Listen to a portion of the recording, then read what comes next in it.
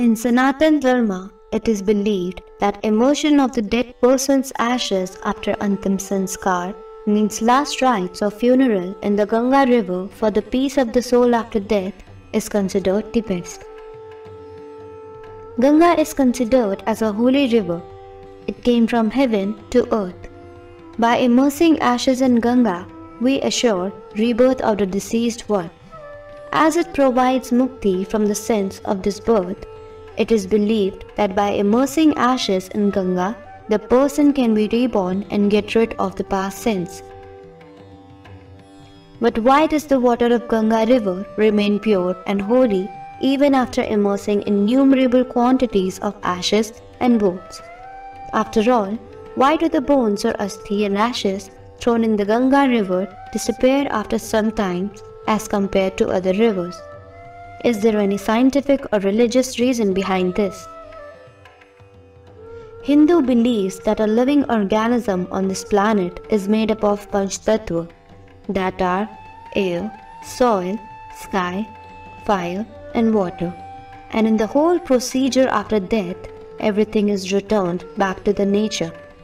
Burning of body returns fire, smoke goes back to air, ash gets mixed with soil, soul goes to the sky, and the collected ash is returned to the water.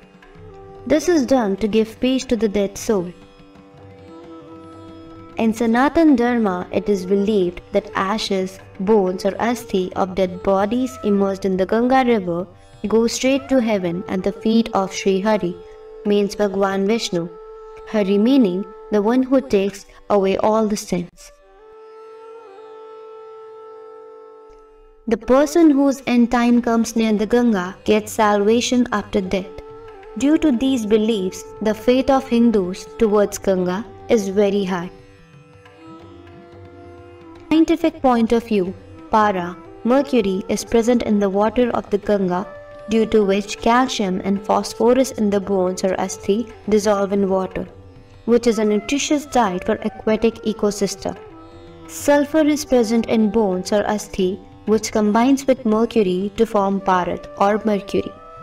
Moreover, sulfur and mercury both together form mercury sulfide salt. The rest of the calcium left in the bones or asthi works to keep the water clean. From the religious point of view, parat or mercury is the symbol of Lord Shiva and Gandhak or sulfur is the symbol Shakti.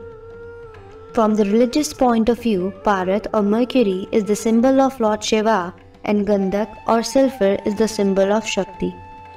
All living beings ultimately merge into Shiv and Shakti. However, the Ganga river is not the only water body in which ashes are immersed. In South India, people immerse it in the river Kaveri. Elsewhere in India, people immerse the ashes in sea and other rivers.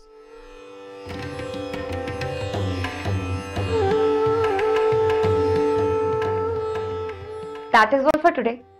If you like the video and to see more interesting videos in future, please hit like button and subscribe to our channel and hit bell icon and share the video with your friends. Stay healthy, stay fit. God bless you.